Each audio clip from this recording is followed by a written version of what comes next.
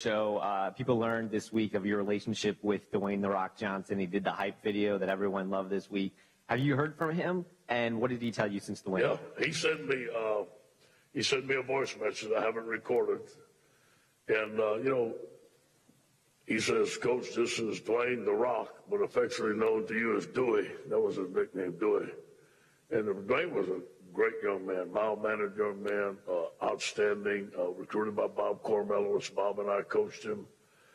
And then he went on to, have a lot of success, but he's kept a level head. He's a great young man. He's a great family man.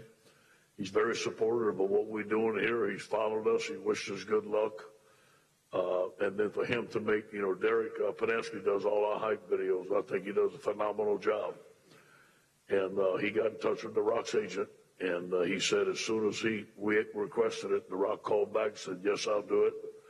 And he said he will come talk to the team, obviously, if time allows it. So, all these ex-players, just like Patrick, they're supportive. We create bonds for the rest of our life. We're family.